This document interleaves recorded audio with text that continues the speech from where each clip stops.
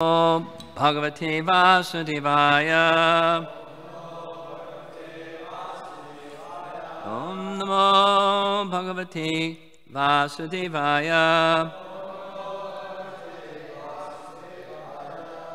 We'll chant together text 16, and there's a whole series before that without purport. We'll cover them also. Otastvya vyabhicharena kanyela namasa bhavat tam vilokya manu praha nati tushta managurum otastadvya vicharena kanyela namasa bhavat tam vilokya manu praha nati tushtat managurum.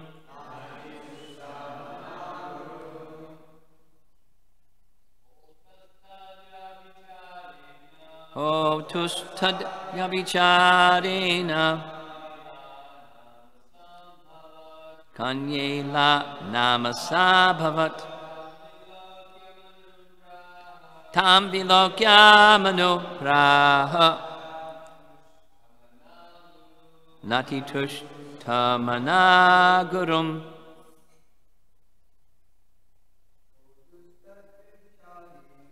Otastadvya vicharena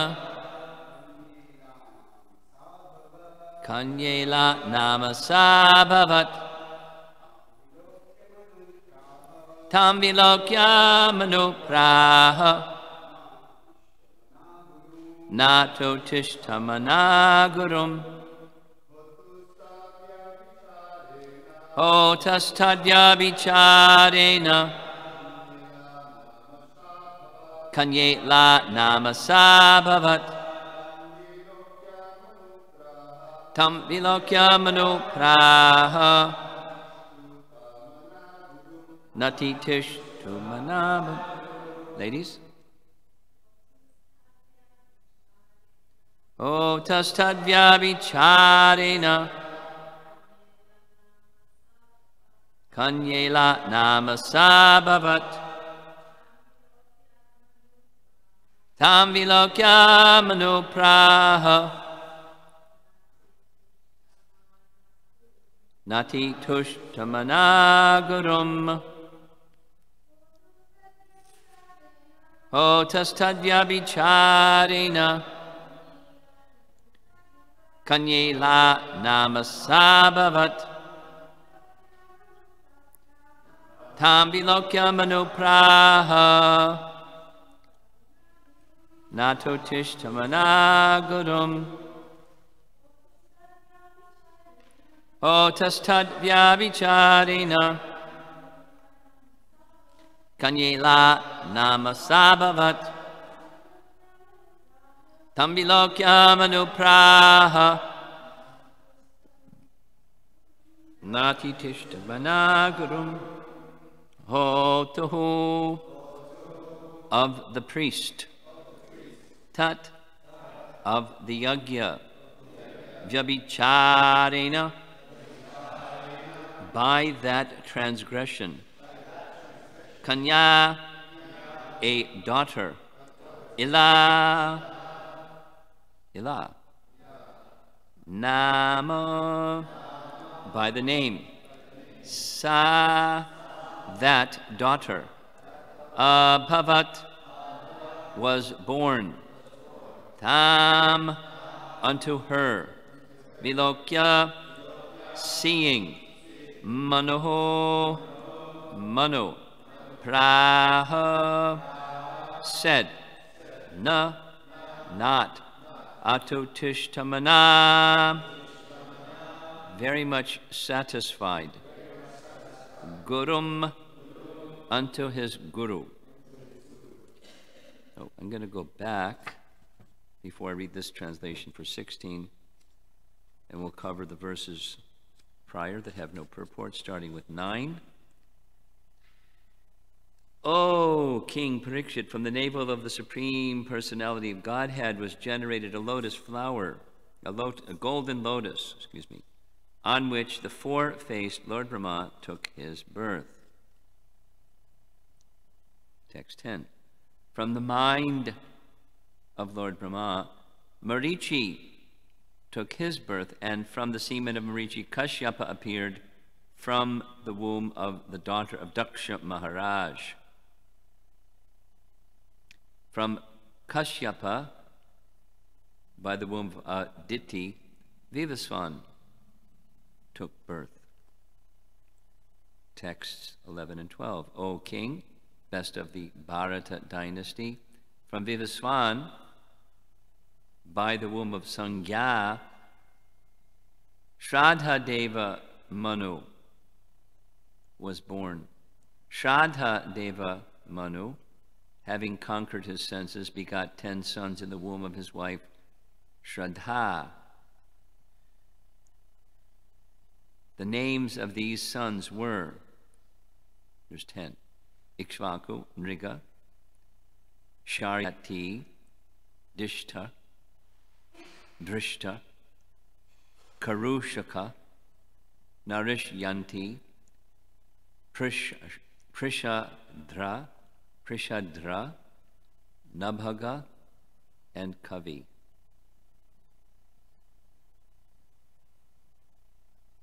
So we spoke a little bit yesterday. Ikshvaku, the eldest son of Vivaswan, ruled in Ayodhya, built by Vivaswan. Built by Vaivasvatamanu. So here we go. Text 13. Manu at first had no sons, therefore, in order to get a son for him, the great saint Vashishta, who was very powerful in spiritual knowledge, performed a sacrifice to satisfy the demigods Mitra and Varuna.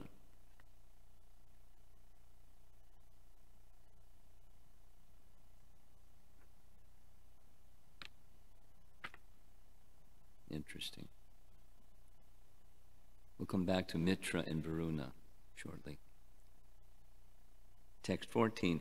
During that sacrifice, Shraddha, Manu's wife, who was observing the vow of subsisting only by drinking milk, approached the priest, offering the sacrifice, offered obeisances to him, and begged for a daughter.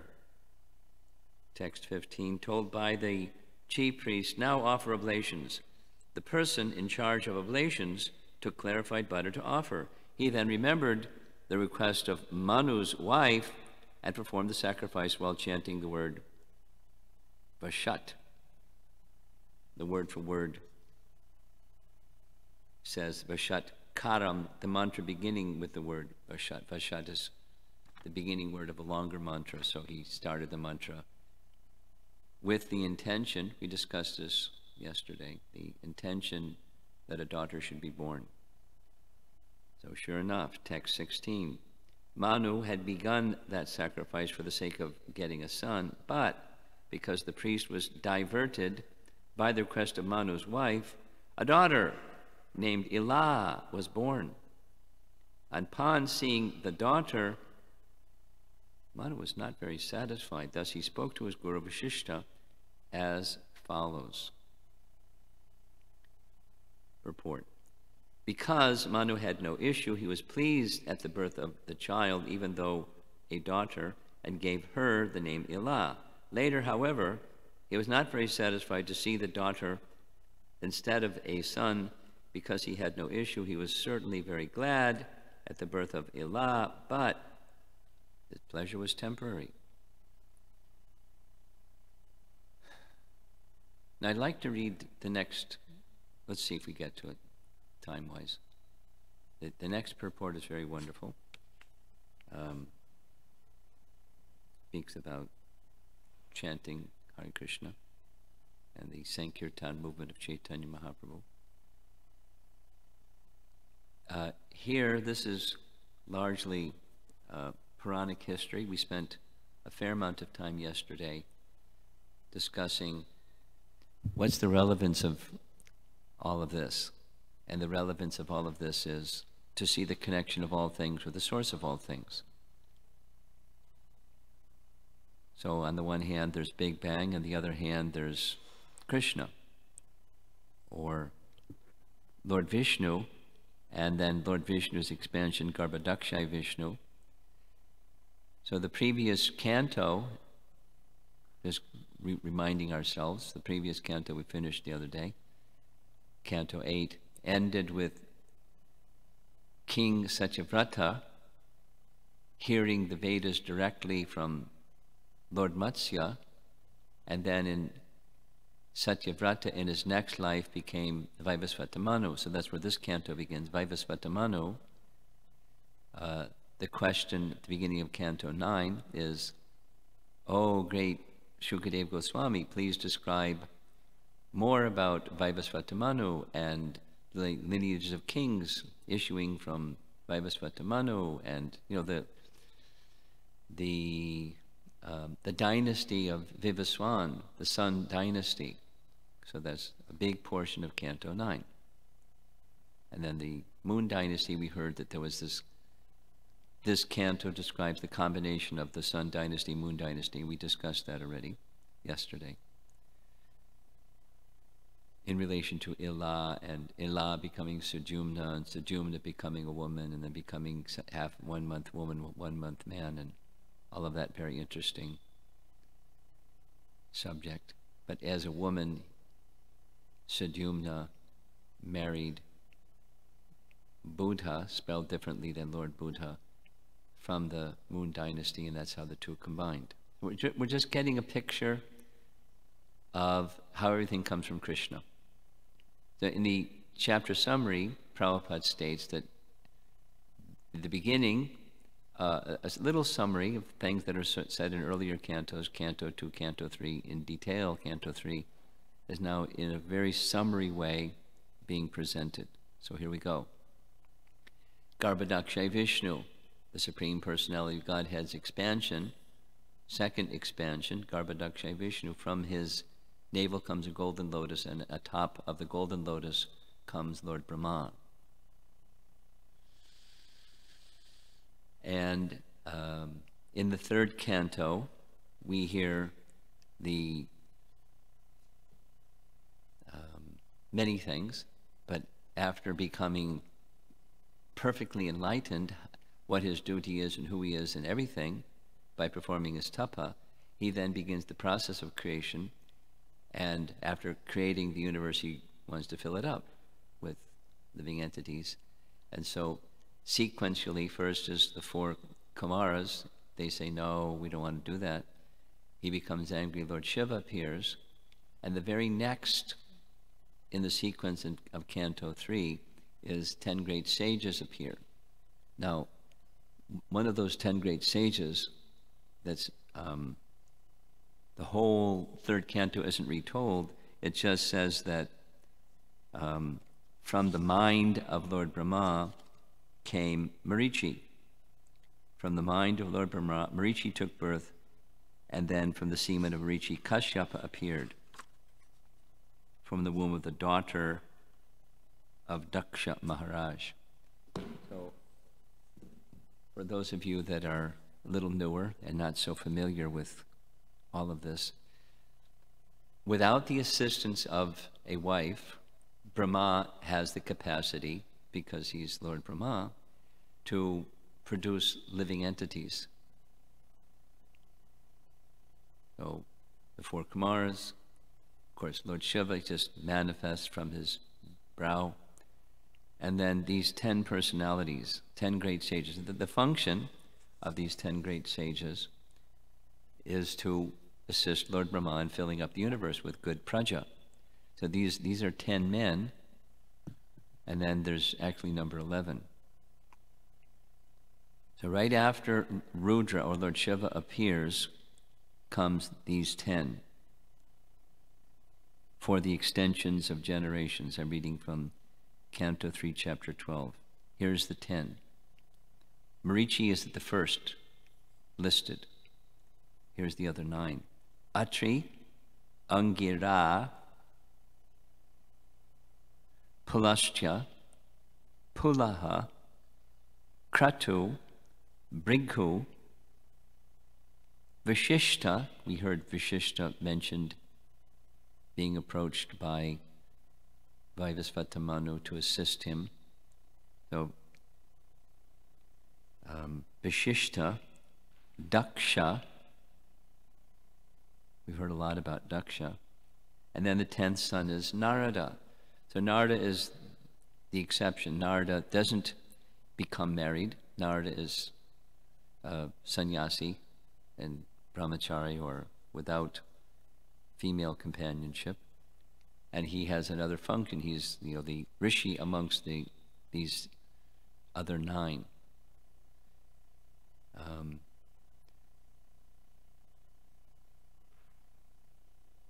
So I'll read them again. Marichi, Atri, Angira, Pulasya, Pulaha, Kratu, Brighu, Vishishta, Daksha, and the 10th son, Narada. We hear, this is Canto 3, Chapter 12. We hear further in Canto 6 about, we hear Canto 4, Daksha loses his head, literally, and gives up his life because this Daksha, I call it Daksha Part 1, offended Lord Shiva. Lord Shiva, his elder brother, because Lord Shiva is the direct son of Brahma, and another 10 sons, Daksha being one of them, very proud of his capacity for performing yajnas, is Daksha. Without all the detail, it's a long section of the Bhagavatam.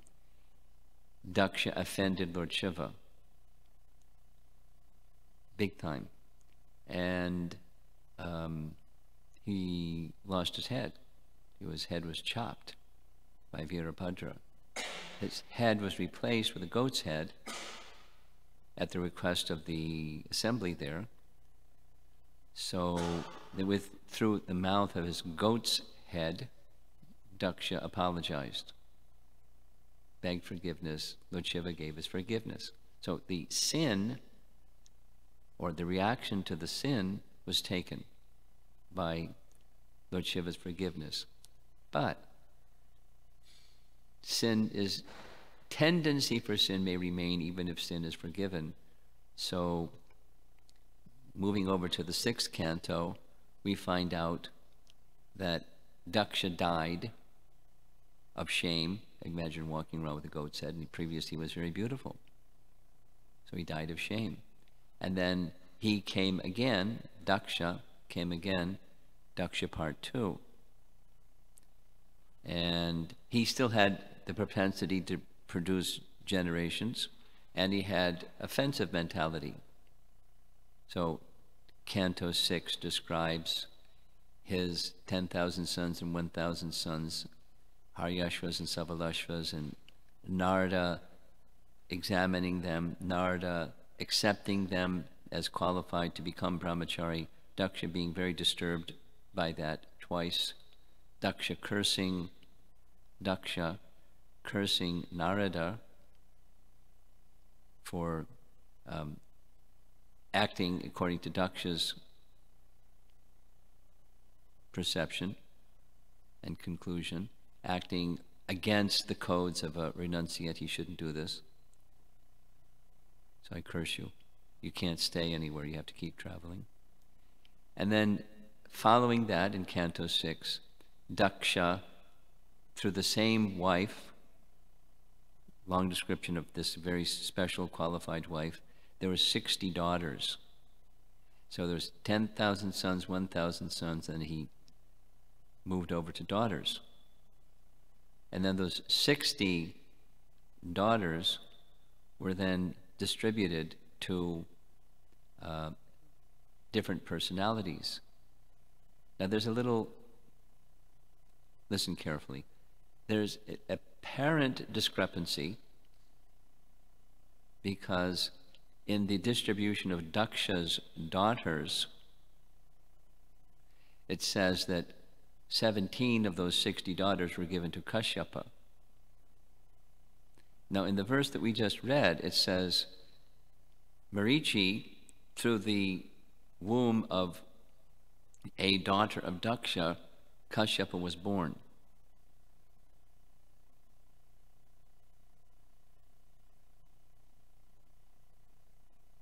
So I'll read from the 6 cantos, just so we're clear about it.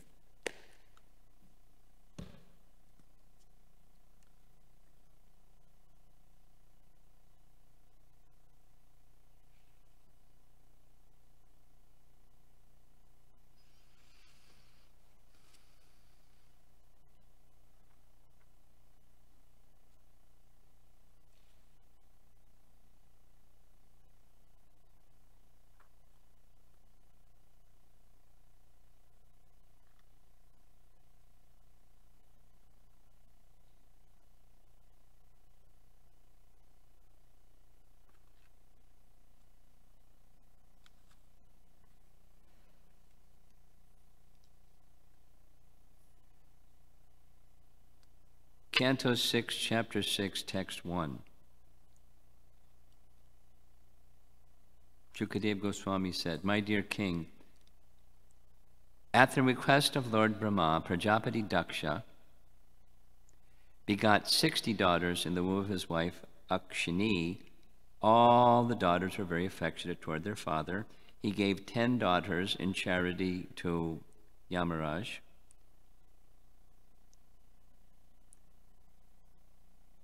13 daughters to Kashyapa, 27 to the moon god, 2 each to Angira, Krishashva, and Bhuta. The 4 other daughters were given to Kashyapa, thus Kashyapa had 17. No mention of daughters of Daksha being given to Marichi. So, what about that? Well, different kalpas is the way to understand something like that, at least quite possibly. A different cycle of yugas, different day of Brahma, and so forth. And Shukadeva Goswami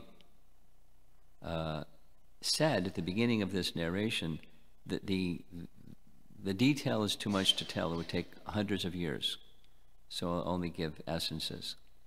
So, no problem. This description in Canto 6, this description in Canto 9 don't seem to match.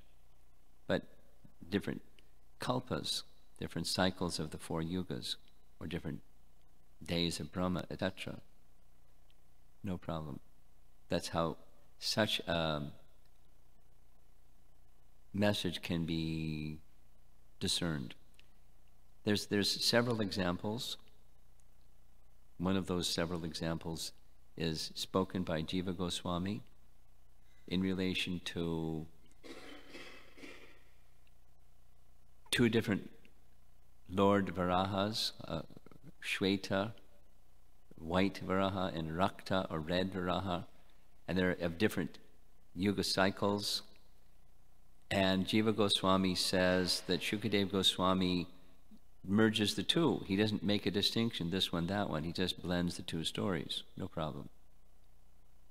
Or we just finished in Canto 8 hearing about Matsya. And we heard no elaboration, but there's 2 Matsyas, Matsya 1 and Matsya 2. And no distinction between Matsya 1 and Matsya 2. At least in that section of the Bhagavatam. Maybe elsewhere some different description. Likely elsewhere there's different description. But different yuga cycles is the point. I'm bringing this up not to disturb your minds, but to relieve your minds. Because if you read carefully, sometimes we don't read carefully, but if you read carefully, you'll see, wait a minute, it says this in Canto 6 and says that in Canto 9, what's going on? And so what's going on is different yuga cycles. And Shukadeva Goswami doesn't always make a differentiation and say, oh, this is this yuga cycle and that's that yuga cycle, so don't get confused. He doesn't do that. So as a reader, we need to recognize that sometimes what's going on.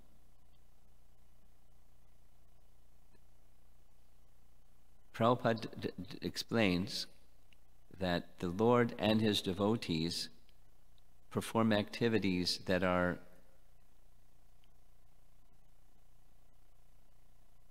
in principle essentially the same, because the bhava, the mood of love between the devotee and the Lord, is essentially the same. But then there's variety. Variety is the mother of enjoyment. Another example of this, because I've been spending some time with Ramayana and Prabhupada's comments about Ramayana, there's different Ramayanas. There's Valmiki Ramayana, which depicts things a certain way. And there are other Ramayanas, even in this 9th canto. At the very, very beginning, Shukadeva Goswami says, I'm only going to refer to those versions of Ramayana that are authentic, meaning even at that time there were versions that weren't.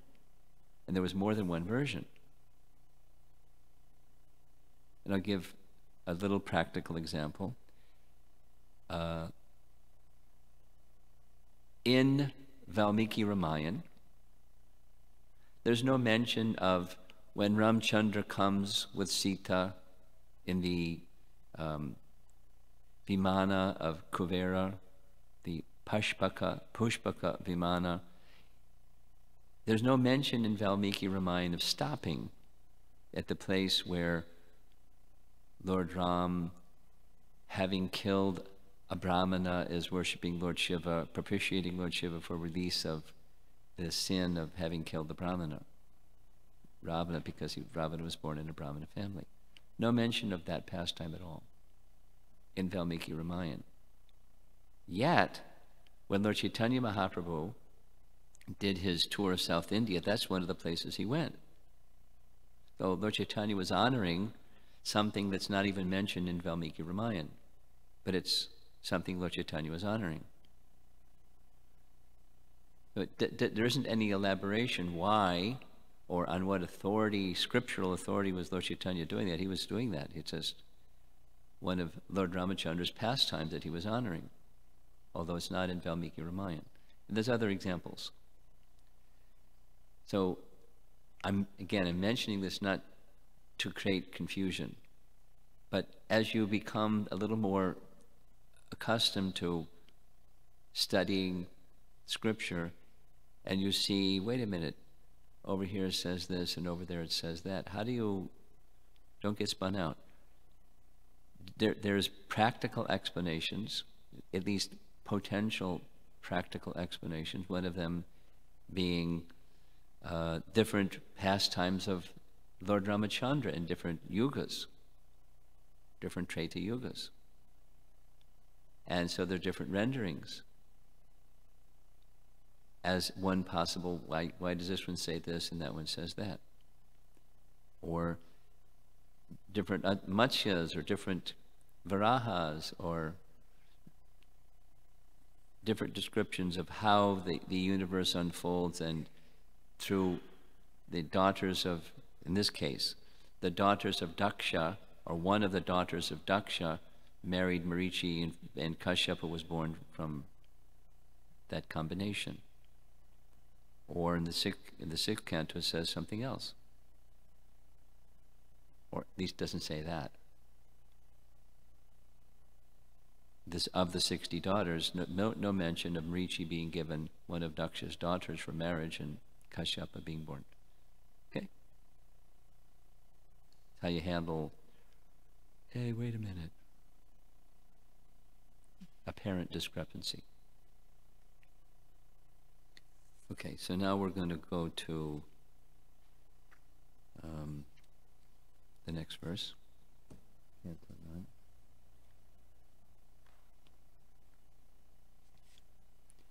From the mind of Brahma, Marichi took birth, and from the semen of Marichi, Kashyap appeared from the womb of the daughter of Daksha Maharaj. From Kashyapa, by the womb of Aditi, Vivaswan took birth. Now that's described in Canto 6, in that chapter 6 in detail. It goes like this. Of the 60 daughters of Daksha, 13 and then another 4, total of 17 daughters of Daksha were given to Kashyapa, and that there was a purpose. That purpose was to fill the universe with good praja. So one of those 17 daughters of Daksha was Aditi, and then, of course, Diti and Aditi. There are two of the 17 daughters, and there's others who are wives of Kashyapa. So mentioned here is from Kashyapa by the womb of Aditi, Vivaswan was born. Now, Vivaswan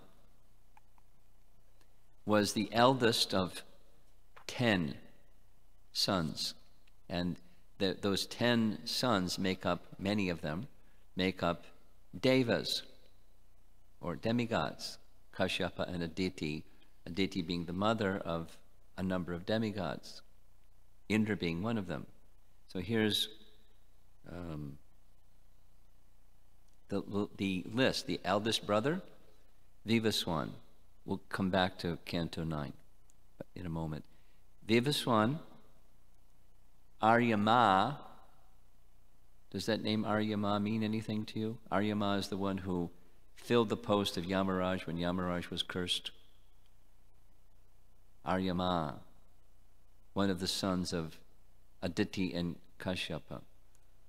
Pusha, Twashta becomes a really important personality in the 6th canto, one of the sons of Kashyapa and Aditi. Twashta was a Brahmana. His son was Vishwarup. Vishwarup was the one that was killed by Daksha. Excuse me, Indra. Twashta, Savita, Bhaga, Data, Vidhata, Varuna, Mitra, Shatru, and Urukrama. Now, Mitra and Varuna are mentioned in our 9th canto Bhagavatam. These are the two that Vashishta approached to have a son for Manu, yeah. Now Vashishta is elder. He's elder to all these people. He's one of the direct sons of Lord Brahma. But he performed the sacrifice propitiating these personalities. And the last is Urukrama, that's Vamana Dev. Vamana appeared as the son of Kashyapa and Aditi. So now we'll go back to the 9th canto. Isn't it nice, like cross-referencing here? Hope you're not confused yet. From Kashyapa, same sentence, by the womb of Aditi, Vivaswan took birth. That's text 10. 11 and 12. O king, best of the Bharata dynasty, from Vivaswan, by the womb of Sangya, Shraddha Deva Manu, that's Vivaswata Manu, his son. Shraddha Deva Manu was born. Now that's described in the 6th canto also. In fact, there's more detail. This is Puranic time. So Sangya was given in marriage to Vivaswan. When she came before Vivaswan to accept Vivaswan as her husband, he was so bright, you know, standing before the sun god, she squinted her eyes. It was difficult to bear seeing him. So he accepted her as wife, but he cursed her and saying, your son will be the Lord of Death, Yamaraj. And she said something like, no, no, no, there was no offense. It's just like, you're so luminous. What to do? Please forgive me. Please make an arrangement so my only son will not be the Lord of Death. He said, all right, you'll have twins, Yama and Yami. And Yami is Yamuna. Those who take bath in Yamuna would not have to face Yamaraj, your other son. So they were twins, Yama and Yami, Yamaraj and Jamuna. Those are two of Sangya and Vivaswan. And then another is Vivasvata Manu, or Shraddha Manu. So we're hearing from Canto 8 into Canto 9 about the questions, the lineage from Vivasvata Manu. So Shraddha Manu, having conquered his senses, begot 10 sons in the womb of his wife, Shraddha.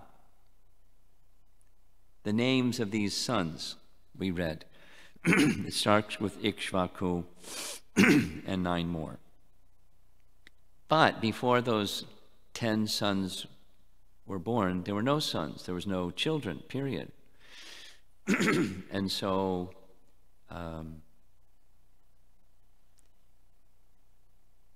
Vivasvata Manu approached Vashishta. Help. And so he made an arrangement where 2 demigods, Mitra and Varuna, were propitiated in a Vedic sacrifice. We mentioned Mitra and Varuna. Mitra and Varuna were sons of Kashyapa and Aditi. So they were approached by Vashishta to assist Manu in having children.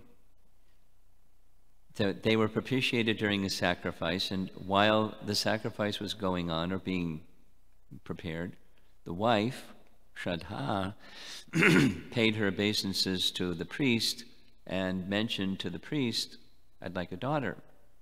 So when he's offering oblations into the fire, the sankalpa, or the intention, is there should be a daughter, and so sure enough there was a daughter, per the intention of the qualified Brahmana's sacrifice. And then, so the mention, that brings us to text 16.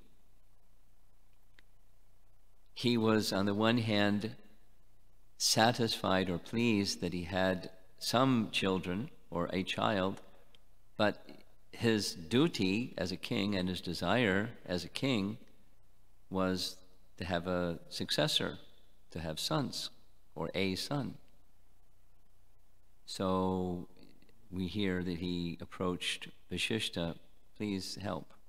There was supposed to be a son.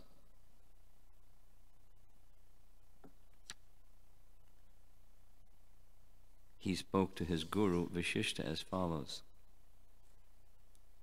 Now, the next verse has a long purport. I'll just read the verse and let somebody else discuss the verse and purport tomorrow. My Lord, this is 16 ends, he approached Vashishta and spoke as follows. My Lord, all of you, that Vashishta had a team of priests, all of you are expert in chanting the Vedic mantras. How then has the result been opposite of the one desired? This is a matter for lamentation. There should not have been such a reversal of the results of Vedic mantras.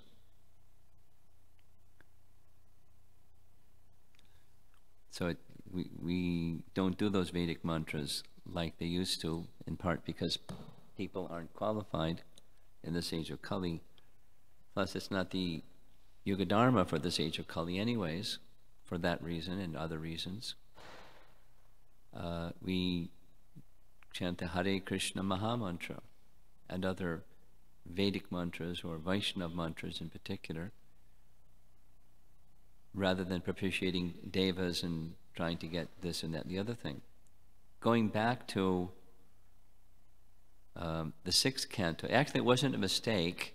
It was just his wife, Shraddha, said something to the priest, and the priest paid, his attention was going to what the wife said and not what Manu wanted. And so the result was as it was supposed to be, according to her intention, not according to his intention.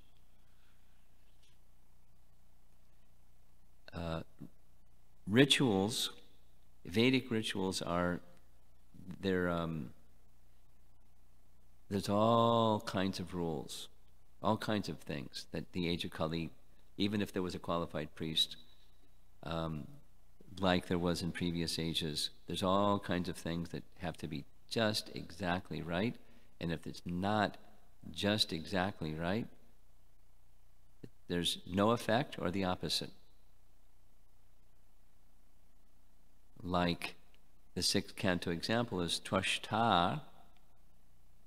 We heard Twashta was one of the sons of Kashyapa and Aditi, and Twashta was offended when his son Vishrupa was killed by Indra, and so he performed a Vedic yagya to get a child, a son, that would kill Indra. Indra having killed his son, the ritual or the sacrifice was for that purpose. But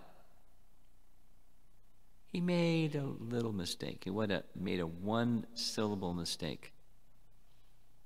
And so he got an opposite result. Instead of saying Indra Chatroho, he said Indra Chatro. So instead of having a son that would kill Indra, he got a son that would be killed by Indra. One syllable. One syllable. So in discussing this, supposing there's Vedic rituals for becoming wealthy or something. So, or you want a good husband for your daughter. You just get one syllable wrong. You get a bad husband for your daughter, or you have financial disaster. Just get one syllable wrong. Or any other thing. And, anything that's not done precisely. I remember the yagya that was performed for the installation of Krishna Balaram. Very wisely, Srila Prabhupada wanted the local Goswamis to take full responsibility for the installation of Krishna Balaram so that they couldn't complain later it wasn't done properly, because they did it themselves. It's very wise. He had them do it. And Padmanabha Goswami was involved, and his father was also involved, like the head priest overseeing the whole thing. So I remember that the watching from the sideline, just even setting up the arena. I mean, it took half a day just like how high off the ground and which way is north and which color flag goes on the north side and on the south side, the east side, the west side, and like any little detail that's not right. The paraphernalia has to be perfect. The mantras have to be perfect. If they make a mistake, the referee says you have to go back and do the mantras again because it has to be perfect. It was interesting. And Brahmanas don't always agree. That's an understatement. Commonly, Brahmanis will disagree. And they're doing yagya together. But in the chanting of the Hare Krishna Mahamantra, Lord Chaitanya teaches there's no niyamas. There's no hard and fast rules. Whereas with Vedic sacrifice, there's hard and fast rules. If you don't get it right, you don't get the result, or you get the opposite result. If you don't match all the rules. Therefore, this purport for tomorrow's verse is going to describe the merit of Sankirtan, congregational chanting of the Hare Krishna Mahamantra. There's no rules. And it's to qualify us to receive yet another mantra, Gayatri mantras, where there are rules. And one has to be this and that and the other thing for the effectiveness, but it's to help qualify the unqualified in this age of Kali. It's a very merciful, most merciful benediction during this age of Kali, to be able to approach Krishna, although unqualified, and become purified by that chanting.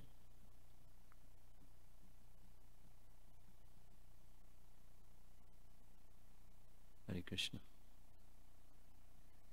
So for newer devotees, all this Puranic lore, probably confusing, but I hope you got the essence. You may find, to repeat, you may find some discrepancy. Over here it says this, and over there it says that. What's going on? One possible answer is different yuga cycles, described over here, and another one described over there, without making that differentiation within the text or the purport. Any discussion?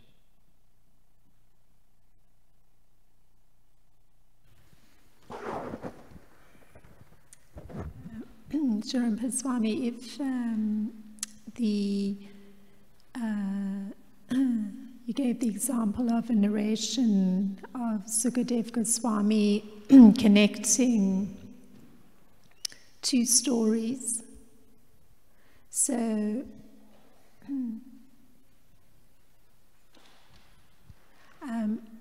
I was just wanting to ask,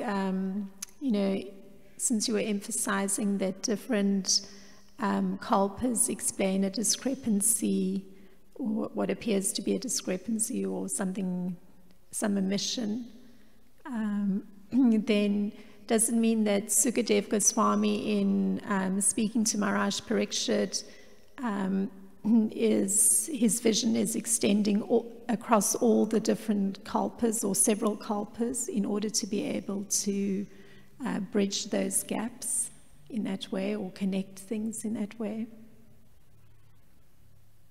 Subal, help me.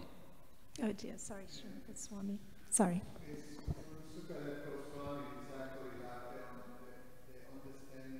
He's got the big picture. And is that your question? He knows. And in some cases he expresses, in some cases, in most cases, anyway, in some cases he does, in some cases he doesn't express.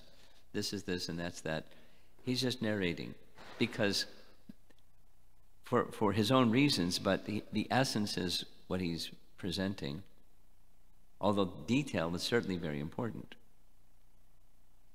He's got the big picture. Is that your question? Yeah.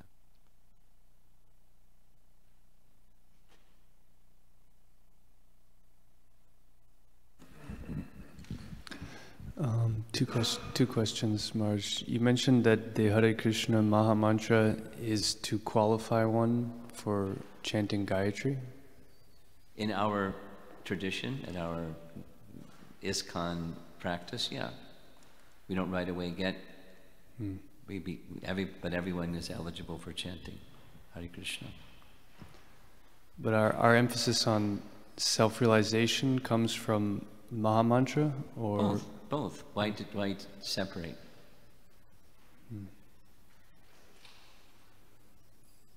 The Hare Krishna Maha Mantra is sufficient, is one answer for self-realization. If that's the case, why have Gayatri Mantra? Well, Hare Krishna Mantra is sufficient. Because, put in really simple language, the Gayatri Mantras help us in the chanting of the Hare Krishna Mantra. The Hare Krishna Mantra makes us eligible to properly chant the Gayatri Mantras, to give us the facility, the privilege of worshipping deity, which is part of the process. Bhagavad Dharma is connected also with the Pancharatrika system. So, and Pancharatrika system has mantras. One assists the other and vice versa. My other question, in regards to Gayatri, you mentioned there are rules and regulation. Yes. I was just trying to understand when Prabhupada gave Gayatri Mantra, how strict he was. Sometimes I've heard rules like, or I've read rather strict rules about chanting Gayatri that, you know, if one is sleeping during the Sandhya, then he should repeat it 1,000 times. He didn't give us those strict rules.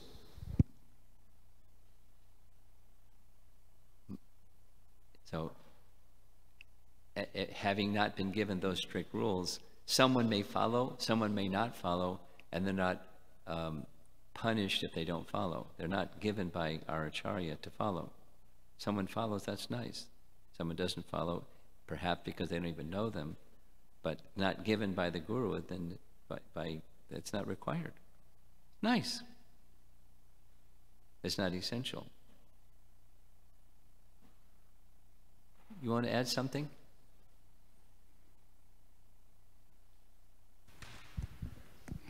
Thank you, Maharaj, for this well-researched and very technically correlated class. Regarding the point of sometimes some pastimes being respected by our tradition, despite they not being there in the original text, I wonder what criteria can we use for discerning which are to be considered authorized and which not. Idea, say it again? What criteria can we use What criteria? Okay. for discerning which we can consider authorized and which we can't?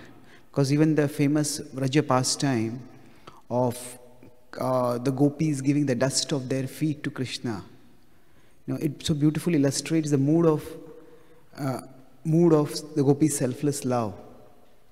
But at the same time, that is not found in any of our Gaudiya literatures or any scriptures. So, I got about 50% of your question. I'm sorry. Okay. So, my hearing is bad. It's just like you had a hard time hearing Krishna Archana. I'm having a hard time hearing both of you. Okay, sorry. Diction is a little different. So speak slowly and clearly, and consider me half deaf. Okay. Sorry, Maharaj. I tend to speak fast. Okay. So, there are pastimes which even our tradition has accepted, but they are not found in the scripture. They're not found within the scriptures. In the original scriptures. But they're generally accepted. Yeah. You give an example in the Ramayana. Yeah. There's also the famous example of the pastime of Narad Muni asking the dust of the feet of the gopis. Well, the criterion, my understanding of criterion is, if given to us if verified by our acharyas, we accept. If not verified by our acharyas, we're cautious, or just leave it out. When in doubt, leave it out. Okay. So, in Vrindavan, for example, there's all kinds of conventional stories. And certain speakers, I won't mention names of certain speakers, they like, without discriminating, they just like to tell the stories that are conventional Vijvasi stories. And others are more discriminating. And so you're asking criterion. I'm on the conservative side. That which comes from our acharyas, just take for example the pearl pastime. That's from Raghunath Das Goswami. That's not in the Bhagavatam, but it's Raghunath Das Goswami. It's good. It's as good as scripture. Yes, Maharaj. Especially with respect to the Ramayana, our tradition has not really commented much on it. So to parse which pastimes to accept, which to not, it becomes difficult with respect to Ramayana. Well, again, when your question specifically is what criterion do we use?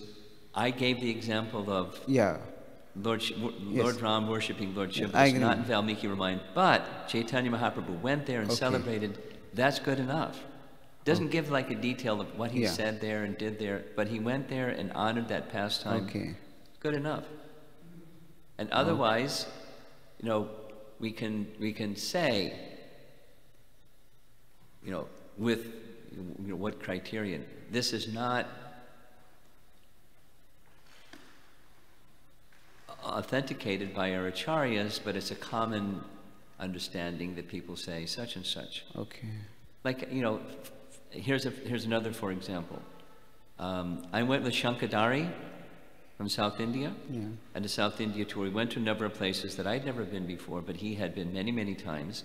And there are some narrations that are popular amongst the Sri Vaishnavas.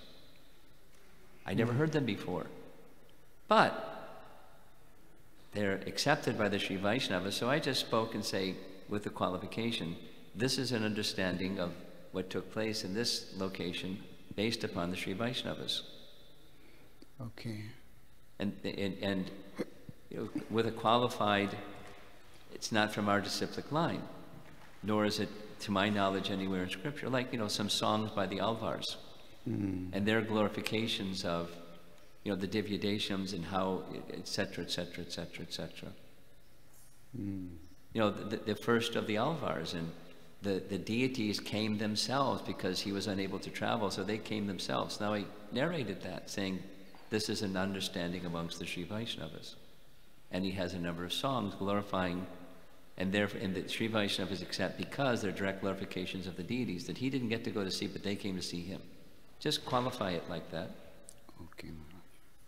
Nam Alvar and his wonderful glorifications of the forms of the deities that he never saw. The others are composed at the place by Alvars, that, etc. Yes, Maharaj. Thank you very much. Hare Krishna. It's delicate. What we want to avoid is sounds nice, but there's no descending knowledge authenticity. So we want to, I'm conservative in this regard. I want to be careful, because otherwise, it's a nice story that doesn't have that same spiritual potency, and it opens the door for all kinds of other things. So, descending knowledge, please. And from our acharyas, like that, and other authentic lines of disciplic succession. That's the criterion that I use, anyway. Huh? In the Bhakti Rasamrita Sindhu, there is also mention of Shastra Pramana and Loka Pramana. Yes. But there is no really very delimiting marker given for telling what all will come in Loka Pramana. So, well, you know, it's in simile, Shruti Smriti Puranadi, that verse. So with making statements without reference, Utpataya Kalpate. Okay. It's a disturbance. So we don't want to make a disturbance. We're careful. Yes, Maharaj. And the Loka Praman, well, it's like Krishna asking Nanda Maharaj, this yajna that you're doing, is it enjoined in the Vedas or is it family tradition? Yeah. Now it doesn't mean something's a family tradition, trash it. But you make a distinction between family tradition. There's value in family tradition, especially in Vedic times. But something must be done because it's enjoined in the Vedas, and something should be done because it's family tradition. There's a difference. And today, there's like all kinds of family tradition that people do ritualistically without even knowing what it is or why it is. And then they run into Krishna consciousness and say, well, wait a minute, you know, my family tradition was such and such. So we have to be careful in addressing people's family tradition thing and not just trash it. It's not a zero. But it has to stand, you know, below, that's what's enjoined in the Vedas. It's delicate. And it has a lot to do with the faith of the individual and so forth. It's very delicate for those who are presenters of truth, of you know, Shastra Praman. You have to be very careful with faith of the individuals. Now, some persons, they don't care. They just get a baseball bat and slam. I don't think that's nice. Anyway, that's me. Thank you, Maharaj. Very beautiful answer. Thank you. Yeah. The question was such of answer because it's a little similar, but then to the question of Chaitanya Charan Prabhu. But I was thinking on the influence of Tulsi Ramayan, even in the text, some of the texts that we use that have been provided in ISKCON, there's several books that explains about Lord Ram's pastimes. You've been studying it, and then we know Srila Prabhupada has said that, you don't go there. Well, he said different things. There are quotes that Prabhupada said, don't go there. And there's other quotes. I could, recently viewed them because I've been preparing for visiting Ayodhya. And one of them, so, you need the big picture, like this question Krishnarchan was asking. You need the big picture. And so Prabhupada was asked about Tulsi Ramayan, and he said, it's actually not Ramayan, it's Ramcharita Manas. And then he said, but it's the glorification of Lord Ram's pastimes, and therefore it is another Ramayana. And, it was from the heart of a Ram Bhakta describing pastimes. So he didn't trash it or stay away from that. He didn't say that. And, I don't know the circumstance. Maybe it was somebody whose faith was very strong in Tulsi Ramayan, and so he didn't smash it. I don't know the circumstance, but he didn't stay away. Just made this distinction. It's not Valmiki Ramayana is Ramayana, and then included as Ramayana because it's glorification of Ram, and we think glorification of Ram is Ramayana. That's what Ramayana is. So,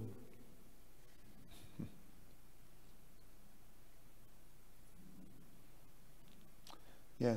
Like, for example, when building the bridge, some versions say squirrel, some versions say spider. So, whether it's a squirrel or a spider, different versions, it's the principle.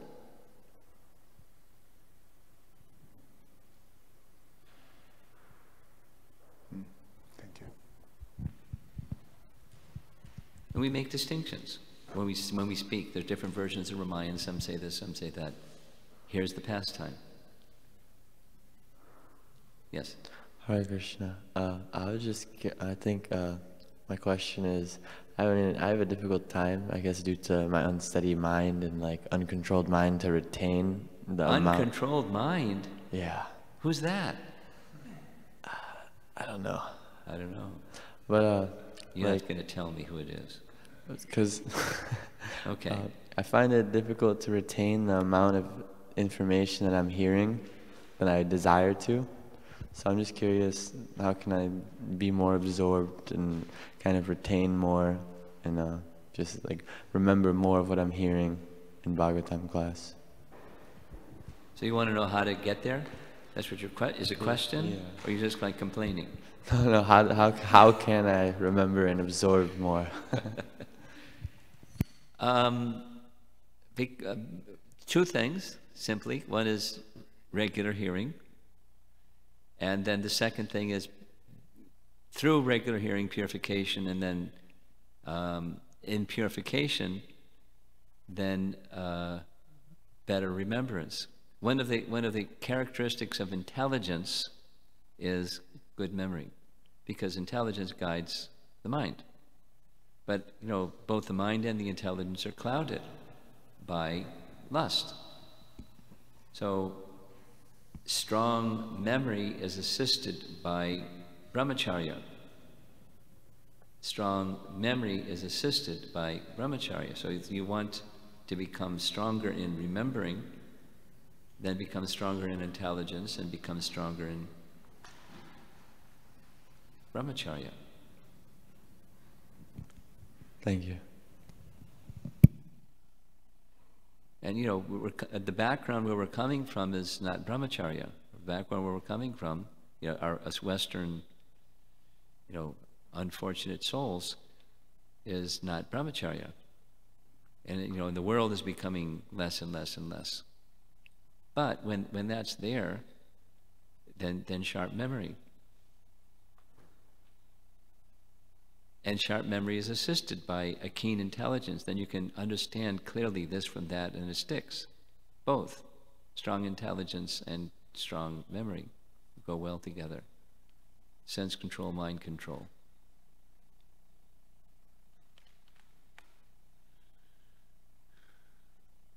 Okay. Srila Prabhupada ki jai.